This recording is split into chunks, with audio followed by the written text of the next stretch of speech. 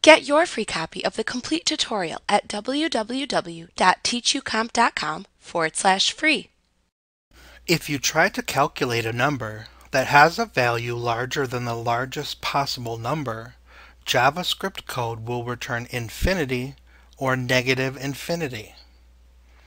For reference, the largest possible number in JavaScript is 1 times 2 to the power of 53 minus 1 times 2 to the power of 971, which is equal to 2 to the power of 1024 minus 2 to the power of 971, or 1.7976931348623157 plus 308.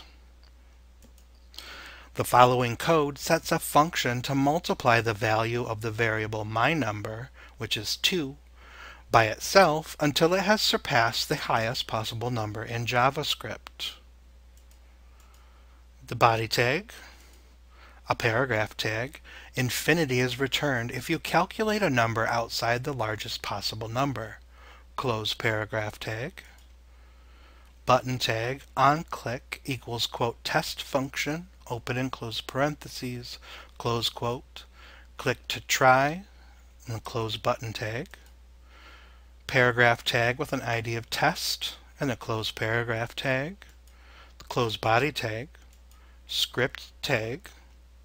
Function, test function, open and close parentheses, open curly bracket, var myNumber equals 2, semicolon, var txt equals open and close quotes, semicolon, while parenthesis myNumber exclamation point equals infinity, close parenthesis, curly bracket myNumber equals myNumber times myNumber, semicolon, txt equals txt plus myNumber plus quote line break tag, close quote, semicolon, close curly brackets, document.getElementById, parenthesis quote test, close quote, close parenthesis, .innerHTML equals txt, semicolon, close curly bracket, and finally the close script tag.